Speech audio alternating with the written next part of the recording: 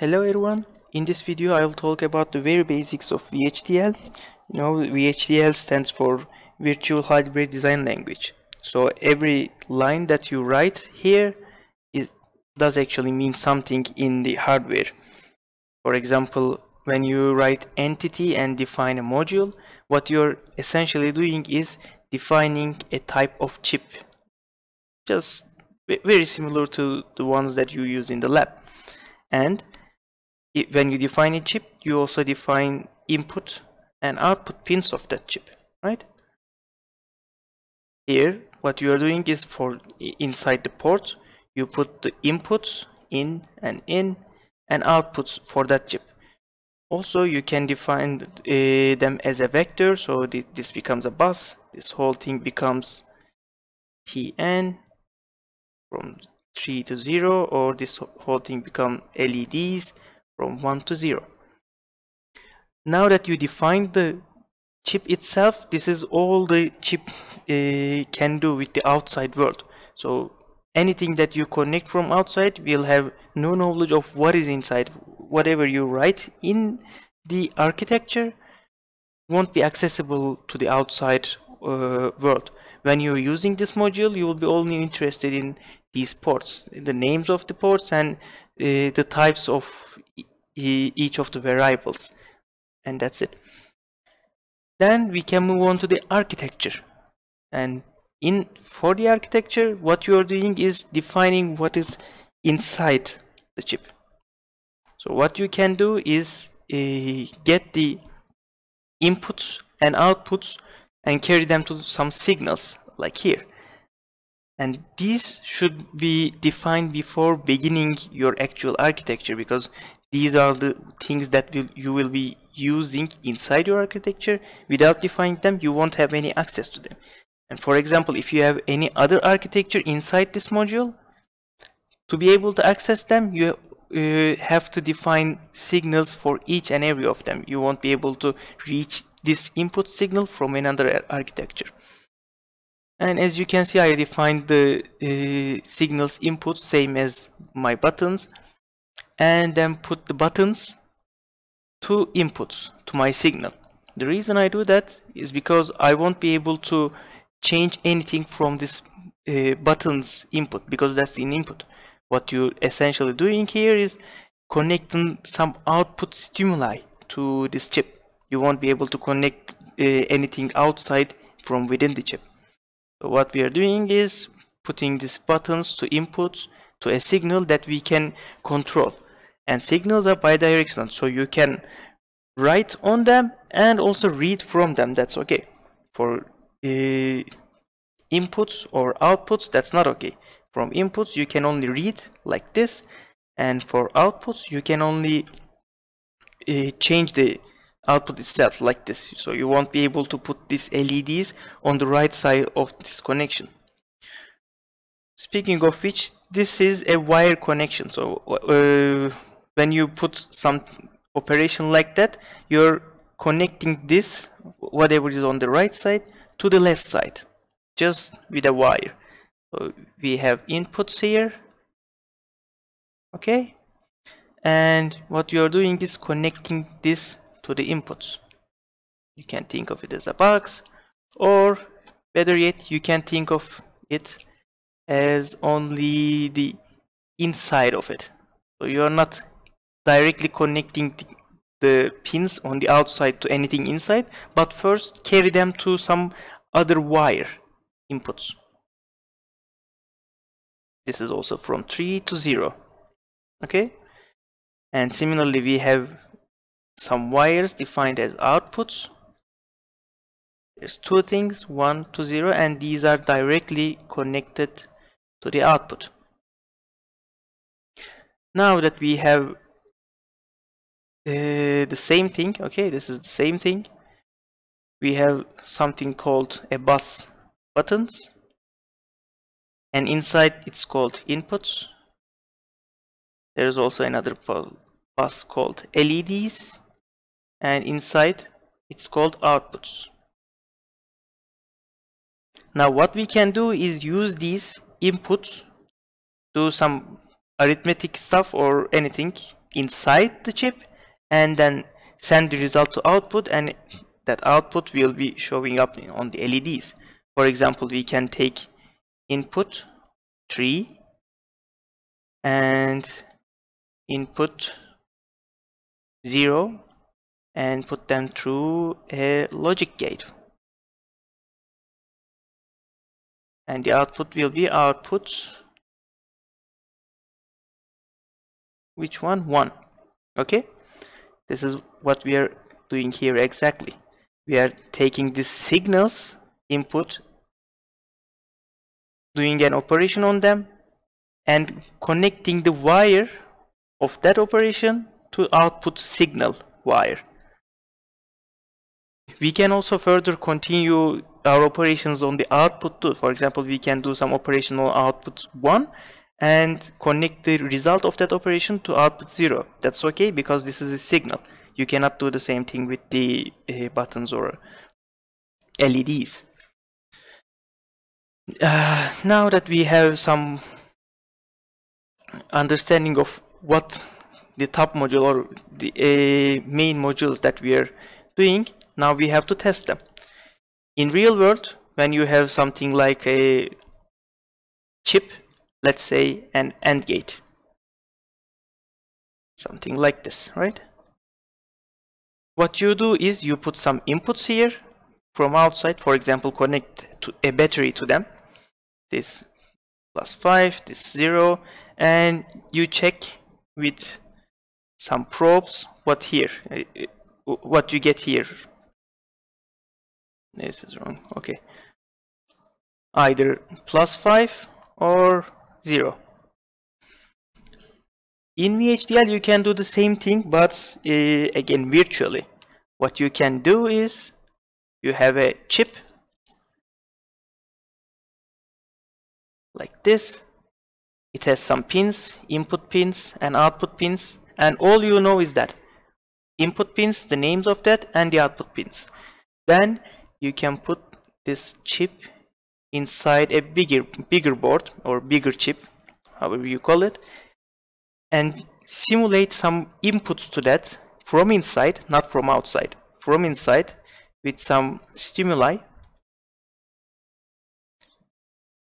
and say that what these do, and then you can check again from inside results.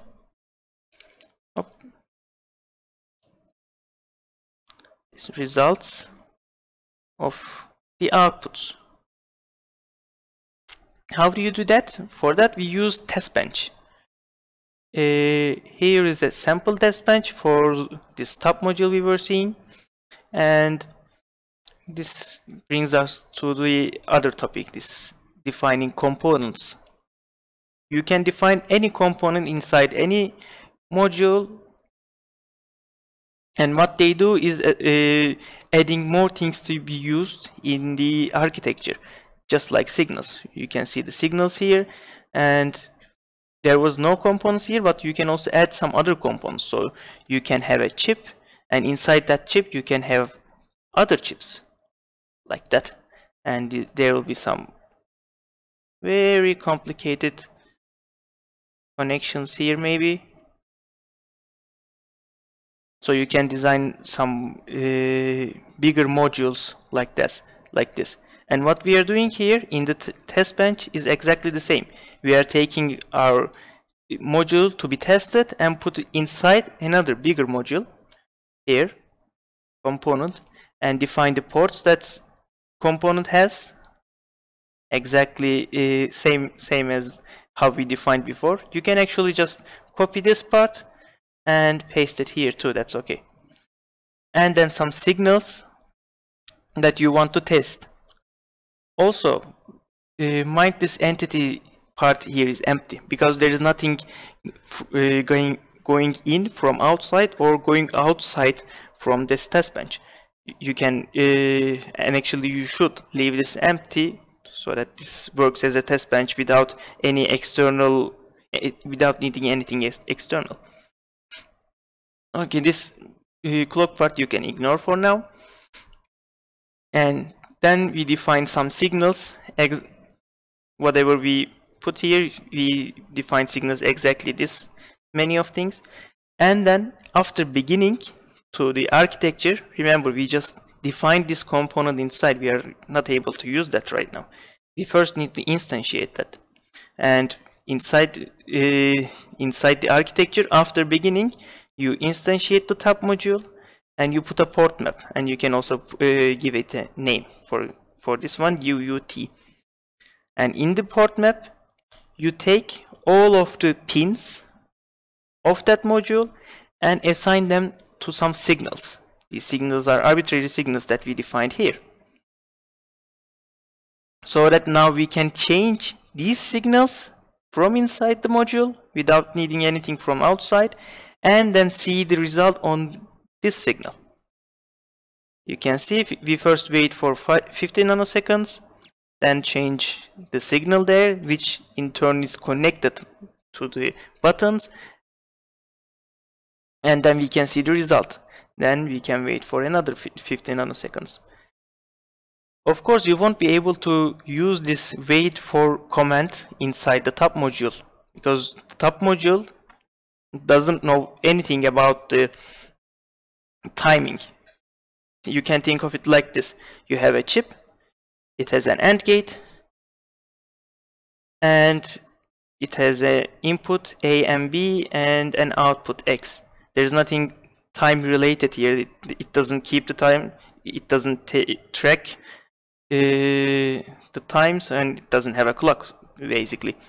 So you cannot expect to have anything time related inside a chip, so you cannot put something like wait for some nanoseconds inside this module. The only place you can do that is in the Testbench, because Testbench can take the time from your computer when it's working from inside your computer. Anyway, so we can put as many cases we want like this, and then test if our module is working. So the first step to test it, if your module is working, is running the synthesis. When you run the synthesis, what you are doing is translating these words into a language that the machine can understand. The machine doesn't understand this AND, and it should convert it to some hardware related stuff first. You can see it's running the synthesis right now. What we are doing is just creating this chip with inputs and outputs. If you want to continue to implement your design to the board, you can run the implementation, but for now we will just say view reports and stay there. After that, if you don't have any syntax errors, you will succeed this and it will say synthesis complete. After that, you can go to the top module and a Testbench and test if your design is working. And a good way to understand which component you're testing is just pressing here. If your top module is inside the Testbench, then it should be okay. Then it all comes down to writing these parts. Now we can run the simulation. And in this part, what we are doing is we have the chip, and now we are putting the chip inside the Testbench to be tested. We can make this bigger and see how it went. Let's focus zoom on the beginning of it. Now you see we changed the buttons by ourselves. There is nothing external, it's done within the code. Here, if I can do it. Yep. Here, the buttons. First we say it's 4, then 6, then 5, then C. This is all hexadecimal, of course, but you can also change the format of display to binary to be able to see exactly 0, 1, 0, 0, 0, 0, 1, 1, 0. And you can see in the Testbench we also first put 0, 1, 0, 0, then 0, 1, 1, 0. And you can also see the result of it. Again, this was in hexadecimal.